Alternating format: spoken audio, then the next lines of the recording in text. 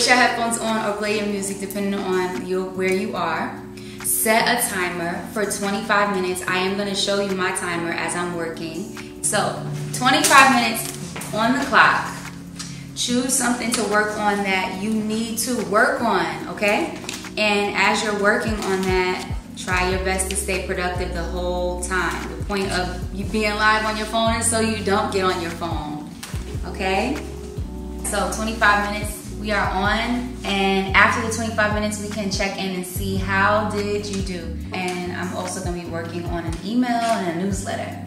All right, let's see if I can get all that done. Okay, so again, I'm on mute, I'm working, you're working. Let me know your goal in the chat or the system that you're using to get through or the assignment that you're working on. And again, we'll check in after the 25 minutes, okay?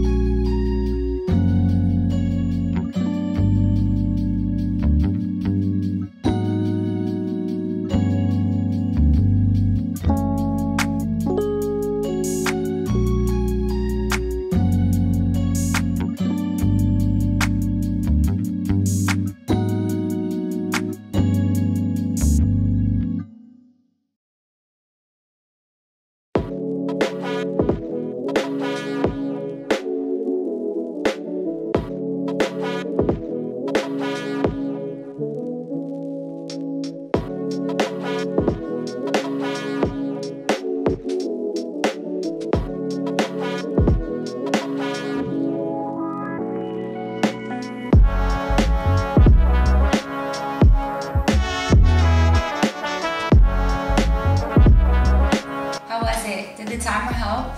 Did it help you? Because it helped me. I have one of my big sisters here. Good morning. Where you at? I am in Atlanta. People were saying, like, what's going on? I'm like, she's just in a zone. I could tell that you were in a zone, so I had to put some little positive energy out there so people can feel like, hey, sometimes you're in a zone. Yes. Do you work like that too when you're working? Do you have to like isolate, or do you do well in a group of settings with people? I get distracted very easily, like very easily. So I definitely have to be like connected and just focus on what I'm doing. Otherwise, I'll be doing everything else. I feel like the SpongeBob music is kind of dancing in my head while I'm doing work. So yeah. I feel like we've talked about this before too. I don't know how much you want to say, but I know where you're going. I wasn't like officially diagnosed, but I believe I have ADHD. It's tough, especially, you know, I transferred from New York to Atlanta, new job.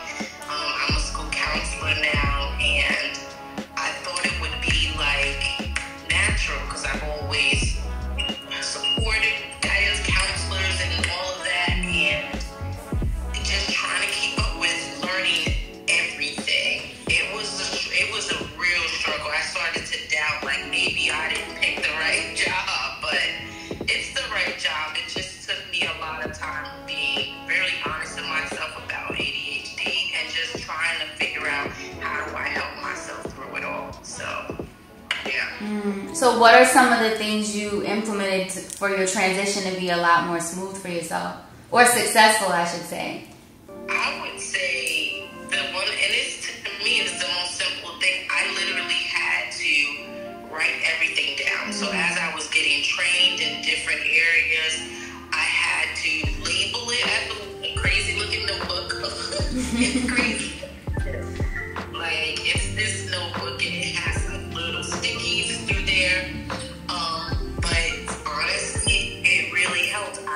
For whatever reason, it was not sticking with me just being told, and that's it. I had to write it down, I had to label it, and it's all coming to fruition now. So I feel like a lot better.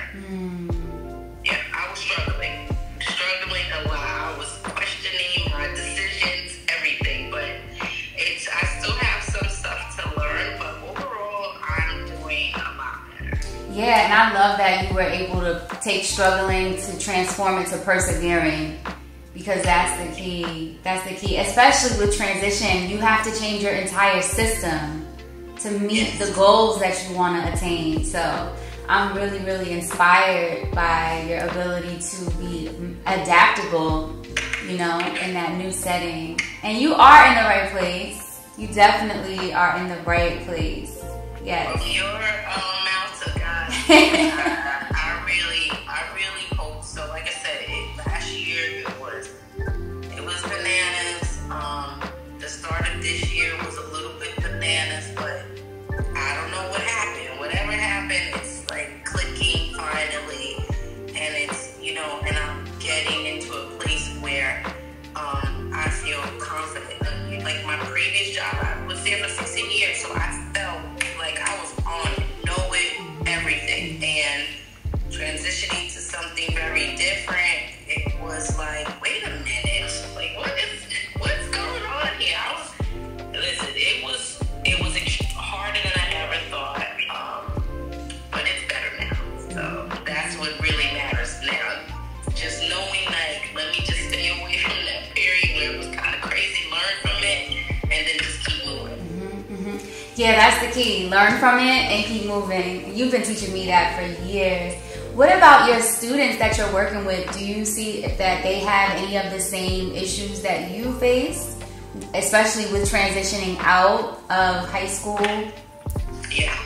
A lot of kids. I think it's definitely like ninth graders coming in. It's a whole different world for a lot of them.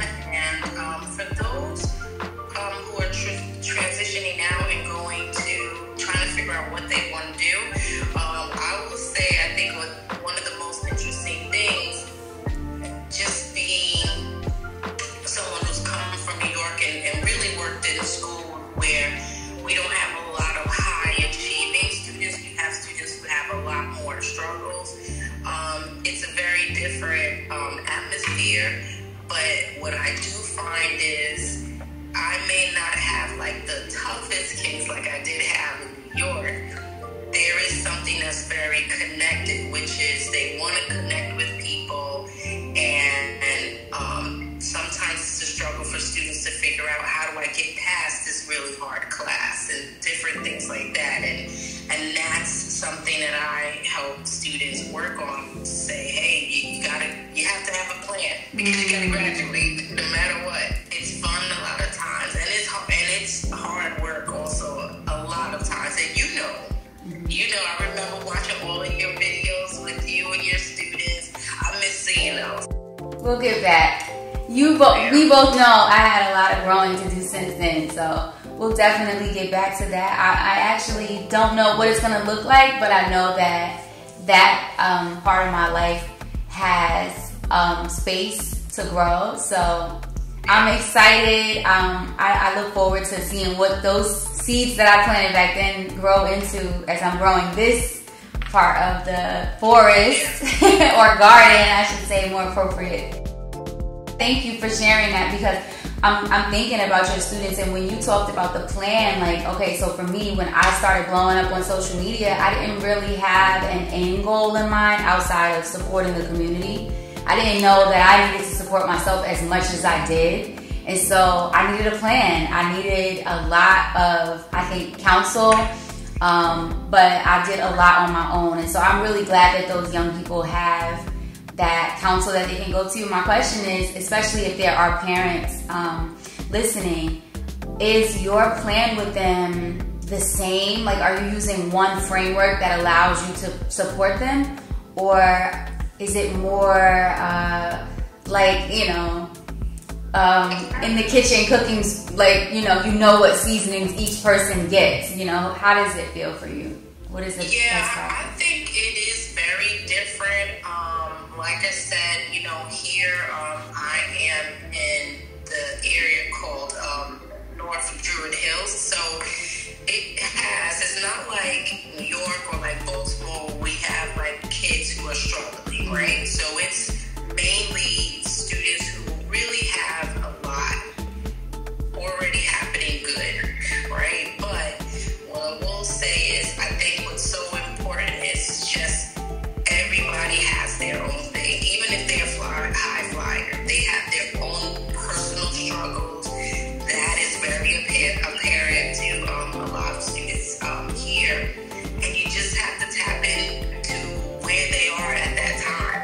And sometimes, especially nowadays, I love Instagram, but we have everybody thinking that they're going to be an influencer. So a lot of the conversation is, what do we really want to do, and how do you want to do it? If you want to be an influencer, what does that mean, and what steps are you going to take to get there? So it's really having like good conversations based on reality and based on how hard a student is going to work to get to where they really want to be.